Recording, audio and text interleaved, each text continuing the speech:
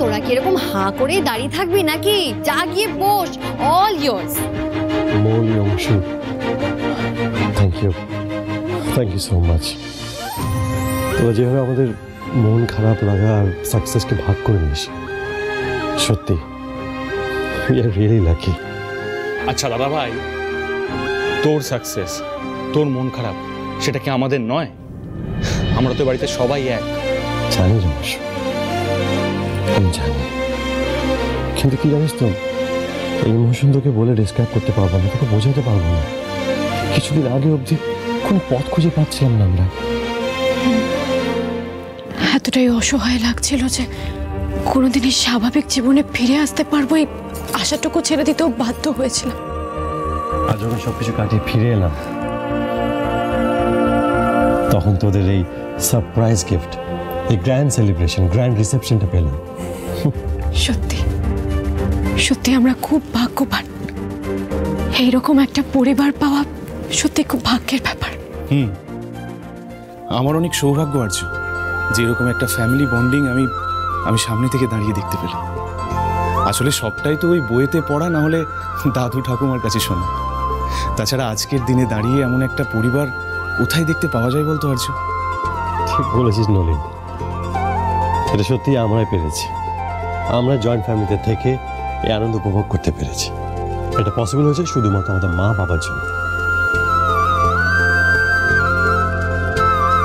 দাদা ভাই, আমরা আমাদের কথা বলছি, কিন্তু ওনার কথা না বললেই না।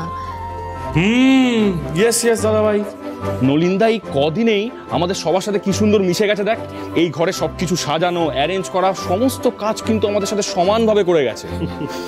তো এই নলিনকে এক দুদিন দেখছিস, আর আমার সাথে অনেক পুরনো সম্পর্ক, তাই তোরা একে একদম বাইরের ছেলে ভাবিস না। বুঝেছো মৌলি, আমি কিন্তু বাইরের কেউ না।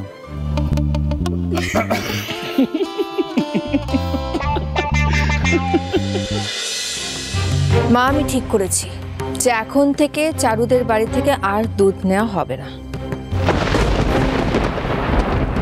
তার মানে দিদিভাই, তুমি এখন মাধবপুর থেকে আর দুধের সাপ্লাই নেবে না, তাই তো? না না, সেটা কি করে হয় বানি? এতদিনের ব্যবসায়িক সম্পর্ক হট করে বন্ধ করে দেওয়া যায় নাকি? ও, তার মানে শুধু বেয়াই বাড়ি থেকে দুধ নেওয়াটা বন্ধ করবে, তাছাড়া বাদবাকি যেরকম ভাবে দুধ আসছিল সেরকমই আসবে, তাই তো? হ্যাঁ মা, ঠিক তাই, তবে সিস্টেমটা একটু বদলে যাবে। মানে এতদিন ধরে মাধবপুর থেকে দুধ আসতো, তো এখন আমাদের কোম্পানি থেকেই লোক গিয়ে মাধবপুর থেকে দুধ নিয়ে আসবে। এমনিতেও ফটিকের ইনসিডেন্টের পর ডেলিভারি নিয়ে সমস্যা হচ্ছিল। ঠিকই বলেছো, তবে দিদিভাই এই ডিসিশনটা তুমি আরও আগে নিলে আরও ভালো করতে। মাধবপুরের এই দুধ সাপ্লাইয়ের সমস্যার ঘটনাটা আমি তোমার ঠাকুরপোর মুখে অনেকবার শুনেছি।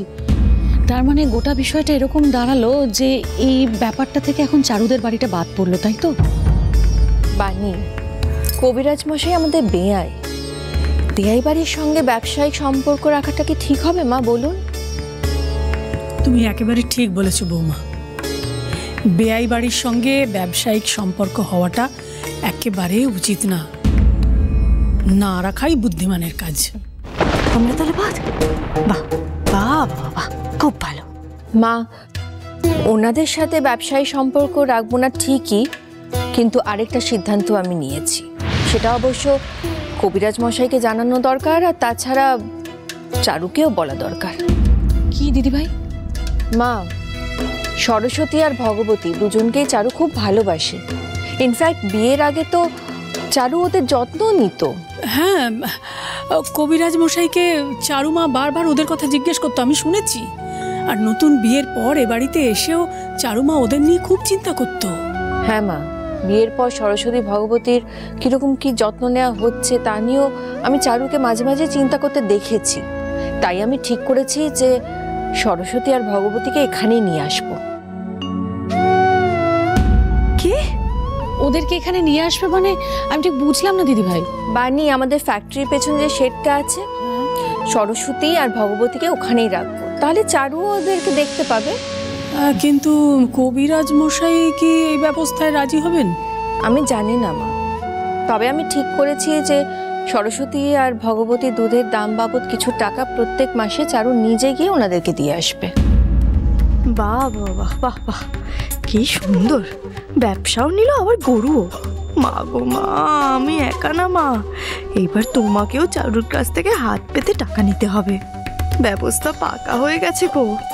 মা, আমি এই সিদ্ধান্তটা নিলাম তার একটাই কারণ, চুমকি আর চুমকির মায়ের ওপর আমার আর কোনো ভরসা নেই।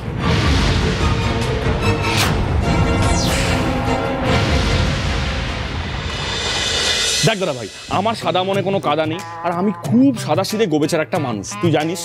তাও আমার চোখে যা ধরা পড়লো, তোরও চোখে কি তাই ধরা পড়েছে? পড়েছে পড়েছে পড়েছে। কে বোকা? কার সাদা মনে কাদা নেই? কে গোবাচার? তুই? না না না, একটু বাড়াবাড়ি করে ফেলেছে, কিন্তু কথাটা একদম ঠিক বলেছে। তবে দাদা ভাই, আমাদের সবার মধ্যে মৌলির কিন্তু সবার আগে নলিনদার কথা মনে পড়েছে। আরে মৌলি দেবী হঠাৎ করে মৌলি হয়ে গেছে।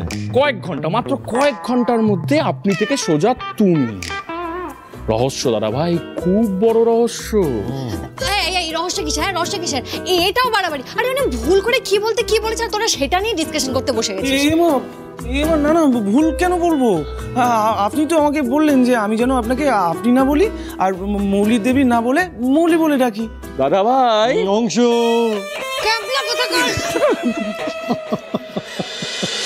আমি জানি না মা, আদৌ চারু আমার এই সিদ্ধান্তটা মেনে নেবে কিনা। কেন মেনে নেবে না তোমার সিদ্ধান্তটা দিদিভাই? এরকম কেন ভাবছো তুমি? বিয়ের পর থেকে ঠিক কি কি হচ্ছে সেটা সবাই আমরা দেখতে পাচ্ছি। সত্যি মেয়েটা একের পর এক অশান্তি সহ্য করেই যাচ্ছে।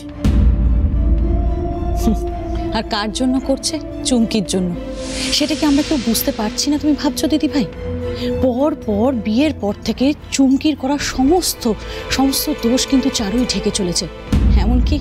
এমনকি ওর অন্যায়ের শাস্তিও নিজে মাথা পেতে মেনে নিয়েছে। তাই তো, ওনার শরীর খারাপের কথাটা বা ভুলি কি করে? কে ভুল ওষুধ দিল আর কে বুদ্ধি করে তোমাদের বাবাকে সুস্থ করে তুললো? তারপরেও মাথা পেতে শাস্তিটা কে নিল সেটাও আমরা জানি না। ঠিক, আমার বয়স হয়েছে, আমি চারুমার মুখের দিকে তাকিয়ে বুঝতে পেরেছি পুজো করতে না পেরে ও কতটা কষ্ট পেয়েছিল।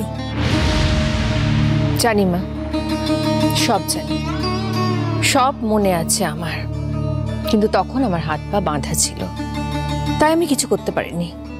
কিন্তু এই জিনিসটা চারুর সাথে বারবার ঘটুক সেটা আমি চাই না। আমি চাই না যে আমার চারু বারবার কষ্ট পাক, আর সেই জন্যই এই সিদ্ধান্ত।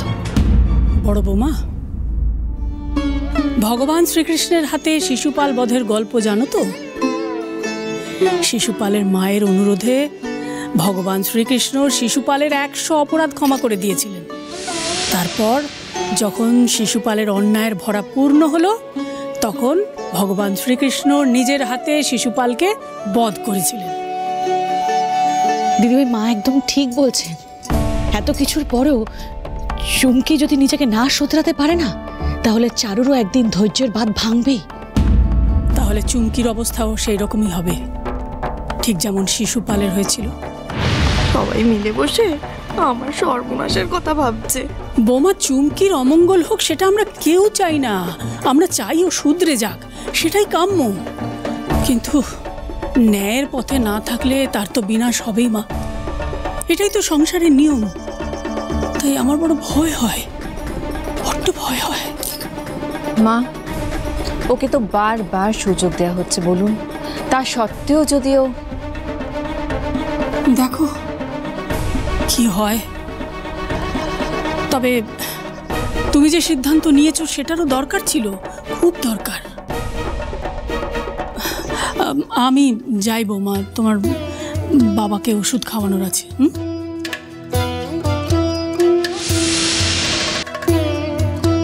দিদিভাই, তুমি যদি শক্ত না হও তাহলে কিন্তু কারোর মঙ্গল হবে না দিদিভাই। মা কিন্তু এটাই বলে গেলেন, তুমি বুঝেছো তো দিদিভাই? হ্যাঁ বাড়ি, চলো এবার ওষুধটা খেয়ে নেবে, সময় হয়ে গেছে।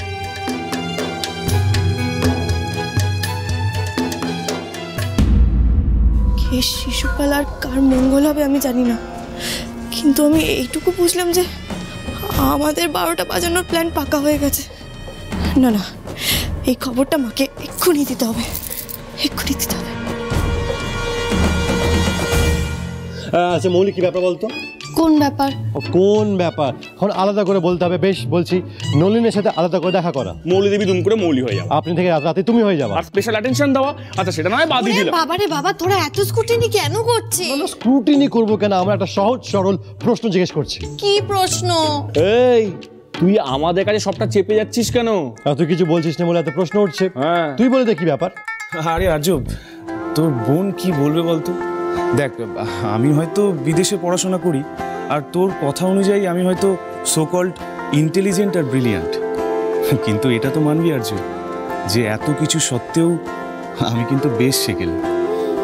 শহুরে মডার্ন স্মার্টনেস আমার মধ্যে নেই, যেটা আজকের দিনে খুব রেয়ার। তাই এরকম একটা অদ্ভুত কম্বিনেশনের আশ্চর্য ব্যবহারের আজব ছেলের সাথে ঠিক কিভাবে মেশা যায় সেটা তোর বোন ঠিক করে উঠতে পারছে না, তাই তোদেরও কিছু বলতে পারছে না। নলিন, আমার বোন কিছু বুঝুক আর না বুঝুক, এইটুকু বুঝেছে যে তুই একদম খাঁটি শোন।